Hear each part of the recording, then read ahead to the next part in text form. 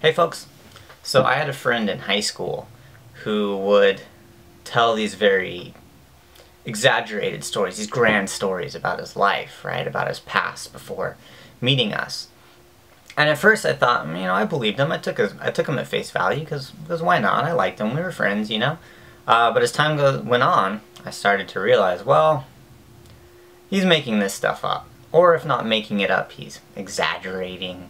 He's using his life as a starting point in these stories, right? Things that happened, events, and kind of fabricating these grand narratives from this. So, kind of stopped believing what he said, right? And every once in a while I hang out with him and talk about his life, and the stories that he tells me versus where he's at right now are very, very separate, very different. I'm sure that we all know people like that, right? When I talk about this with other people, everybody has a friend, somebody they know that just likes to tell stories, right? And maybe even they believe the stories they tell. Now, I think this is just something that we do, that humans do, and perhaps some people do it more than others. You can see this very clearly with family drama, or some event happens, and everyone has a perspective, everyone has a side. And a lot of times, being family, you're stuck on one side, whether you want to or not. It's a parent, a sibling, someone you feel close to who has this very strong idea of what happened, right? Of who's in the right, who's in the wrong. And of course, if there's a clear division on the other side, you have the other, right, family, other people who have the same idea, very strong belief in who's right and who's wrong. And you'd ask, well, what happened? And you would get different stories. And even someone who had no stake in it, someone who was a third party who doesn't feel that they should side with anyone, has their perspective, right? They're no more objective than either side. They just think, well, this is what I saw, and I'm trying to stay out of it, right? That's still a side. So there really is no truth of what happened, no truth of the event. And you can ask, well, didn't something happen? And wouldn't that thing that happened be the truth of it? Well, you could say either A, that nothing happened outside of perspective, that it all happened within these various perspectives, or that if something did happen outside of perspective, because there is no perspective, there is no meaning to it, right? The only way that it means anything to anyone is that there is a perspective attached to it, and with that comes meaning. So then it becomes pointless to talk about the objective truth of an event.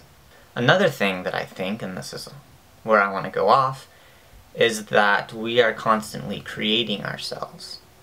And we do that through our actions, the things we do, the things we say, our idea of our legacy, jobs, relationships. And so we all have somebody who we're trying to create ourselves, create ourselves into. And part of the way we do this is through the way we talk to other people, right? The stories that we tell them, the way that we present ourselves. And so it's natural to speak in half-truths, because the meaning that we attribute to the events, right? We utilize these things in our self-creation. And I think there's a spectrum of people who don't do this very much and people who do this a lot. Going back to family, I'm sure this happens where, a parent or someone will be telling a story about you as a child, a teenager, and you remember this very clearly, and you think, that didn't quite happen like that. But they remember it very solidly. This is what happened. You can contest it, but are they lying? Or are you lying? And of course, right, you're people that make up these grand stories about the epic shit that they did just years before they met you, and, and there's this disconnect. So what does this mean? This is a question that I think is always worth asking. Does it mean that people are just full of shit and you shouldn't believe them?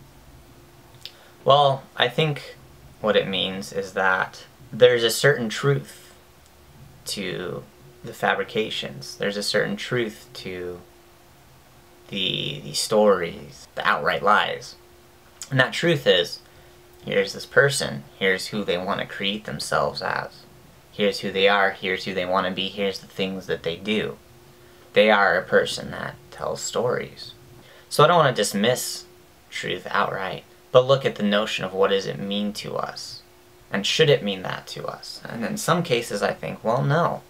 No, I think perhaps you can have a type of relationship with these people.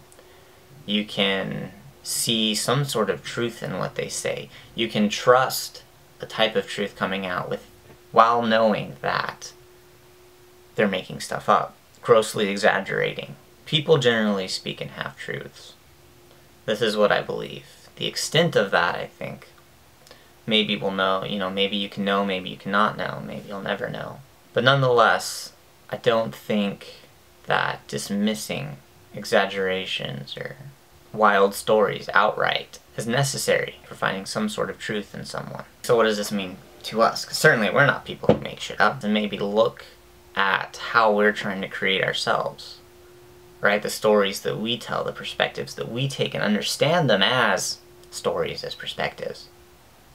Understand them as not necessarily relating to the truth of an event.